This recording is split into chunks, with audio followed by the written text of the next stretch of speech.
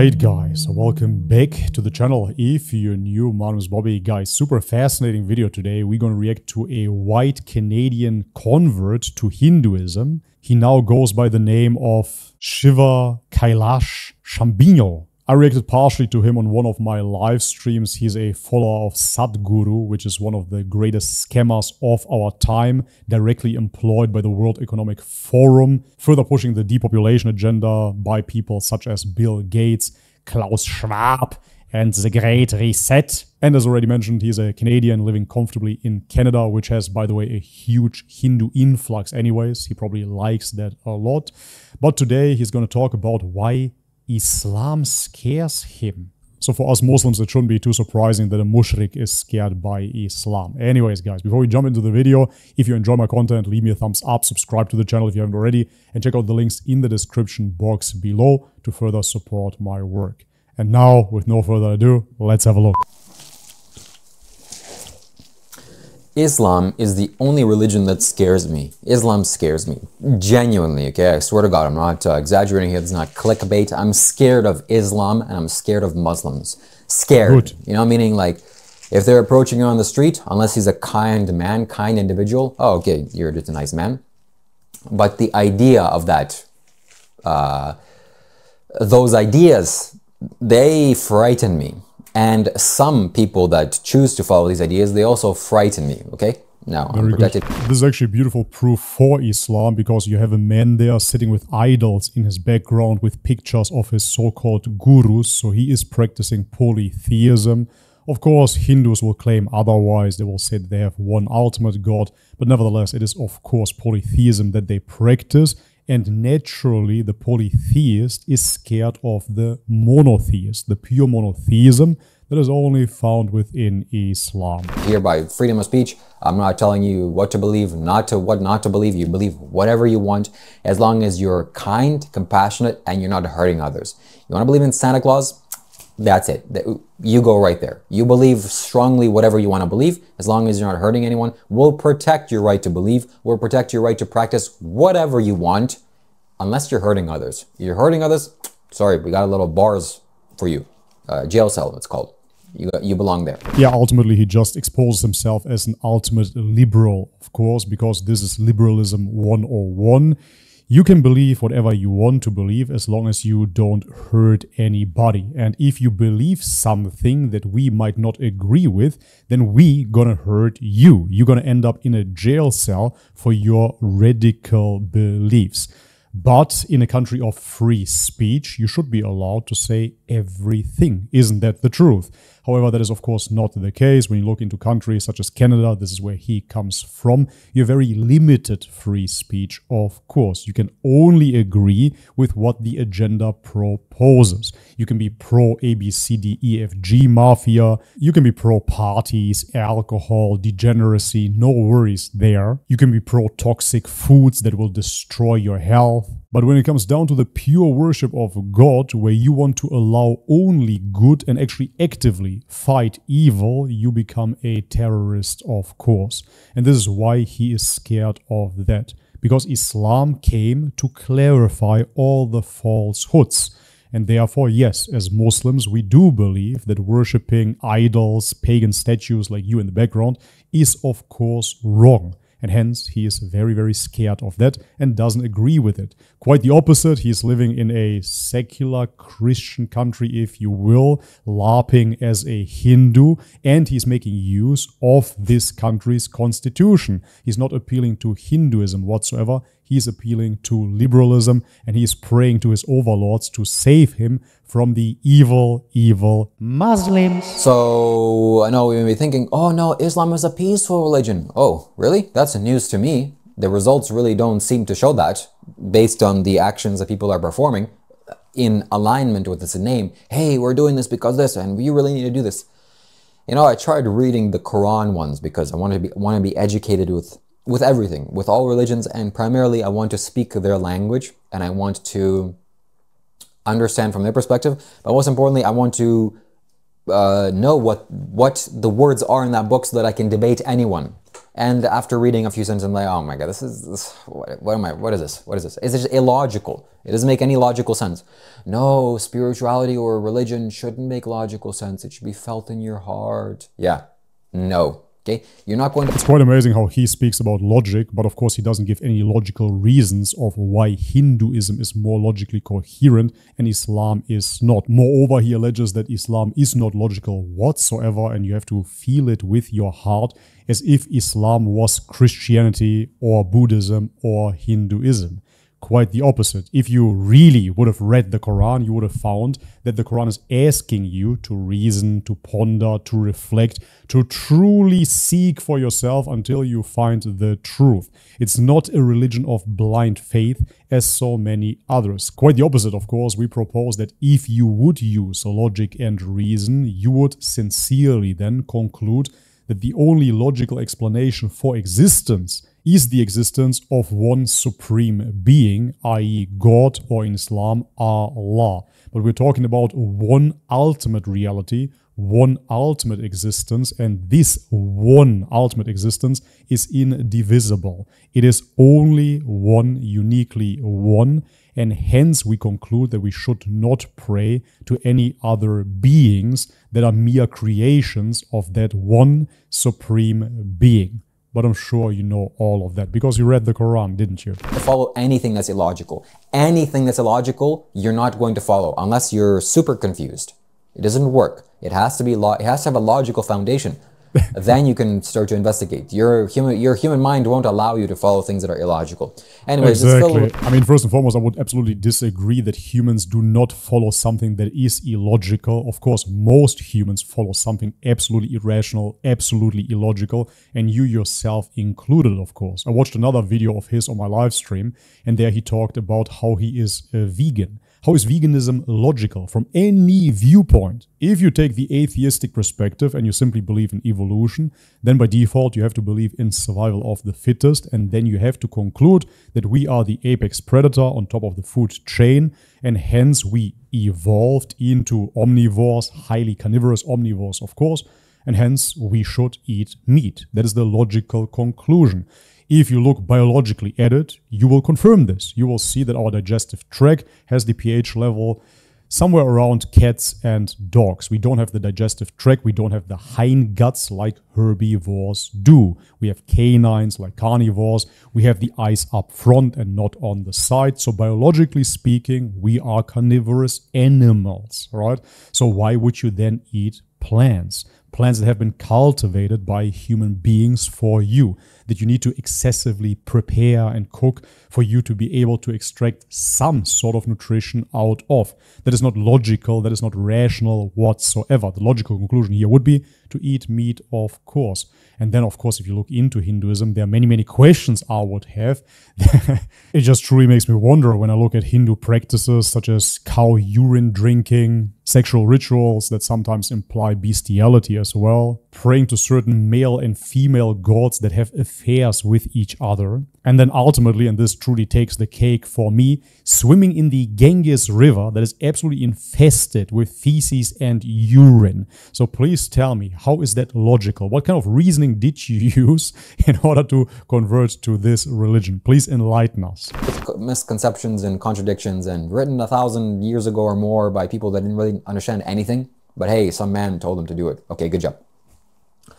The arrogance. So now he uses time as an argument against Islam. He says that has been written 1,000 years ago and they had no idea. Okay, if you look into the Vedas, they've been written 2,500 to actually even 5,000 years ago. And you wouldn't make the same claim about those people, right? Why did those people know more than the people 1,000 years ago? And why do I say it scares me? Because I recently had a conversation with this man. Maybe you're watching me. Shout out to you, okay? And I'm watching him and I'm reading his energy and he's telling me, talking to me. And I just felt an instance of the quality, the essence of this thing that he's talking about. And it frightened me, it scared me, it bewildered me. Oh my God, wow. That's what it is. That's what it is. It's not friendly, what you're doing. It's not friendly, okay? The actual essence of what you're doing is not a friendly thing. Obviously. Okay. Again, as I said already, in Islam we find the concept of fighting evil actively and doing what is good, right? Good under the eyes of God, of course.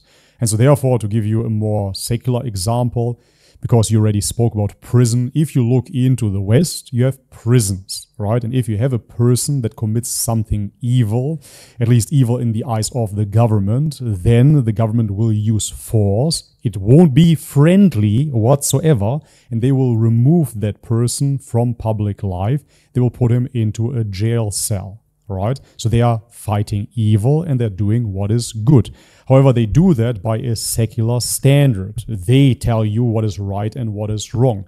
And there are, of course, many things problematic with such worldviews, because ultimately you simply have people in power that will decide what is right and what is wrong. But what is truly right and what is truly wrong? We believe in divine revelation. We believe that God revealed to us what is right and what is wrong. And actually, matter of fact, so do you, of course, as well. You subscribe to Hinduism, and therefore you do believe in certain revelation from God, from your gods, and this is where you derive your morals from, quite clearly. And therefore, yet again, within Islam, if we have people that are committing evil and they are against pure monotheism, of course we won't be friendly to them. Why would you be friendly to a criminal? Why would you be friendly to a rapist? Why would you be friendly to a murderer? You don't have to be friendly to such people. You have to do what is right. You have to do what is just. The results speak for themselves. You can't hide the results. What? There's a billion people doing this, and look at all the wonderful things that are done in this name. No, all religious people are doing this, or religion just like this. Some people are good, some people are bad. He doesn't give any examples. Oh, really? Oh, really? Let's see the Buddhist crusades. Show me. Where are the Buddhist monks that are being pushed around from place to place because they do inappropriate things with children? Where is that? Where are the Buddhist? Thailand. This is so ridiculous. I live in Thailand, and we have one scandal after the other with Buddhist monks being high on meth, child homosexuality, and all kinds of other degenerate practices that you can find in the Buddhist monasteries themselves. But moreover, he wants to say that Buddhism is, of course, so pacifistic and nothing is happening with the Buddhists. They are all so nice. Man, do you have any idea about the real world? As I said, I live in Thailand and I've been to Burma, Myanmar, and there you have the Rohingya Muslims who are heavily oppressed and genocided by the Myanmar Buddhists. Buddhism over there developed into Buddhist nationalism as well, and the rise of Buddhist nationalism, particularly under the influence of radical monks like Ashin Viratu, has exacerbated the animosity towards Muslims. Some hardline Buddhist groups, such as the Mabata, is actively persecuting Muslims, and moreover, since 1982, the Burmese Buddhist government actually passed a law in which they excluded the Muslims of the ethnic groups of Myanmar. And the same can be, of course, said for Sri Lanka or, yes, India as well. Hindutva. You have Hindu and Buddhist nationalists that are persecuting Muslims, that are genociding Muslims. But no, those religions are always oh so peaceful and oh so friendly, and it's only evil Islam. If you look into Islam, you will see that the greatest majority of Muslims is to be found in Indonesia.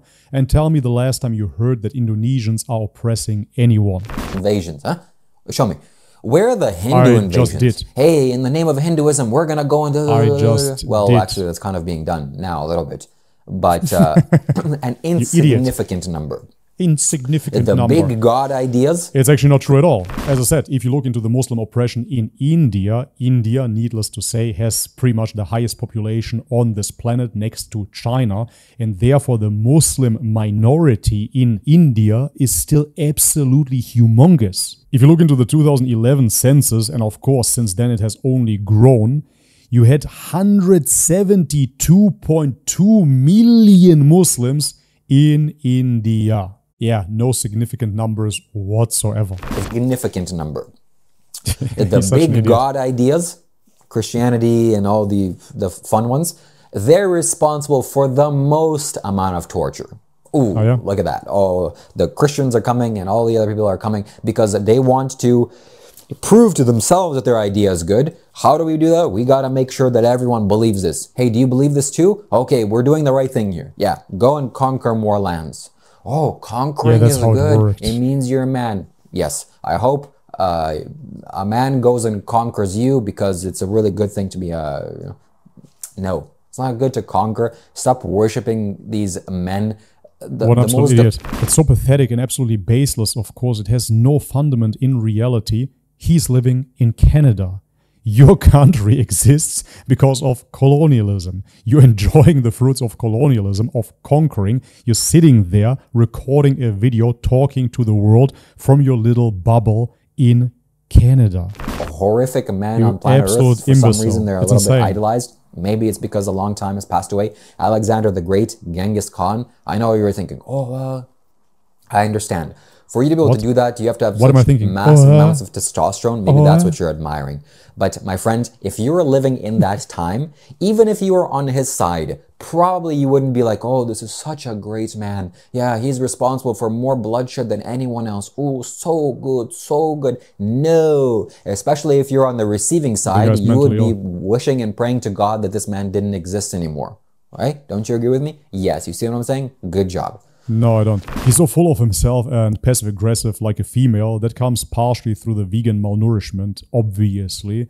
You see that quite often, that vegans get very, very snappy and hangry. You cannot really blame them because they don't get proper food in their diet, and hence they get very, very angry. However, what he's talking about there is, of course, again, absolutely irrational and illogical. It is a reality in this world that people will go to war, will conquer. Yes, this happened, and he is enjoying the fruits of it. As I already said, this is why he lives in Canada. If you're so much against colonialism, against this oppression, just move out of the West and go to a country that doesn't have such a history. Start with that. Or go to India if you like it that much. But to propose the idea that the followers of, for example, Alexander the Great did not appreciate him as a man, as a leader, is of course absolutely ridiculous, because they most certainly did. Otherwise, they wouldn't have fought under him. Actually, if you look into the history of Alexander the Great, you absolute smarty pants, you will see that Alexander the Great had actually Indian soldiers in his army. So anyways, it's absolutely ridiculous. Of course, men, especially back in those days, would follow competent men, and therefore, of course, they adored their leaders and they were willing to fight for their leaders. And this continues to this very day, of course. He's simply removed of reality. Moreover, he gives you this absolutely example of that if you would be on the receiving end, you wouldn't like it. Yeah, duh, of course you wouldn't like it. Just as the indigenous people didn't like it in Canada when they got conquered. But now you have your society, and again, you're enjoying the fruits of it. So it's time, my friends, to think a little bit logically with your life. Hey, don't you think it's time? Like 2,600 years, 2,000, 3,000, 4,000, whatever, how many years? It's time. We've been doing things on this earth. We've been, humans have been alive for much longer. But recorded history, isn't it time for us to think logically? Like, hey, why don't you just use a little bit of your gray matter and start to investigate? Hey, 1 + 1 = 2. Is it 2? Yes, okay, we've discussed this, we investigate. Okay, that's true. Hey, but someone comes around, A + B = 96,845 million. No, buddy, that's not really how it works. You shouldn't be really doing stuff because, you know, your intelligence isn't set right. You shouldn't be active in the world. You're dumb. Obviously, right? If you're a human being, your intelligence isn't set right, you're going to be destroying things for sure, guaranteed. You're going to be causing all sorts of havoc to the planet and to other human beings, and the results speak for themselves. I'm not talking to Martians here, or I'm not talking some... What Which do you mean? results, though? What are you talking about? It's so utterly insane that he just keeps on repeating, you have to use logic, etc., but he doesn't give any examples whatsoever. You are a Hindu. You base your knowledge, at least partially, on the Bhagavad Gita. Right? In the Bhagavad Gita, as far as I remember, because I read it as well back in the day, you have Arjuna, and he is going to war. But he doesn't want to go to war, right? And then you have Krishna, which is a god within Hinduism as well, and he advises him that it is very, very needed indeed to go to war, right? He explains the necessity of it because of the karmic cycles, etc., you name it. So even within Hinduism, within the core teachings of Hinduism, you have the theology of war. So now you stand here talking about pacifism, but what do you base it upon? On liberalism, on your personal views? Most certainly not on Hindu scripture, because even your scriptures are actually pro-war. Maybe they're perfect if you're living in Canada like me. Pretty much things are perfect here in this land. Things are peaceful, moving along gently. Lots of everyone's kind of friendly and nice. Everyone wants to help you, and it's going along pretty good. But if you just go a few parts of this world, or the majority of the planet, a lot of people can't even eat. Okay, You don't say. That's amazing. Could that be due to the West? Alright guys, and this is it. I'm gonna cut it off here because this guy is so extremely incoherent. It is mind-boggling, truly. He just confirmed there yet again that he lives in Canada and everything is also nice and also peachy and they have all the resources ultimately. Where do those resources come from? The West has exploited the so-called third world, and this is why those people are starving, right? They built your country through wars, through conquering. This is why you now live in a quite peaceful surrounding. And this is exactly what brings us back to this graph that hard times create strong men and strong men create good times. But then the good times create weak men, just as the guy that we see here in this video. And then the weak men create hard times again. And guess what? The next step is war. And as you can see, the West is clearly falling. We already saw tremendous unrest in the West, civil conflict, civil war, you could name it as well. But all of that ultimately will lead to war because history is repeating itself. And you see the exact same pattern in the West right now. I'm really keen to see how he will react when hits the fan and when times get serious again. I don't think he can LARP as a Hindu when it becomes very critical again in the West. But that being said, to sum it all up here, he didn't say anything about Islam. He simply kept on complaining about how Islam is irrational, illogical, without giving you any type of proof of it being irrational, without giving you any proof for Hinduism. He simply gave you his opinion, and hence... Yeah, well, you know, that's just like your opinion, man. Alright guys, but this is it for today. If you liked it, leave a thumbs up, subscribe to the channel if you haven't already, check out the links in the description box below to further support my work. And as always, may God bless you all, much love and peace. يا نفس إن لم تظفري لا تجزعي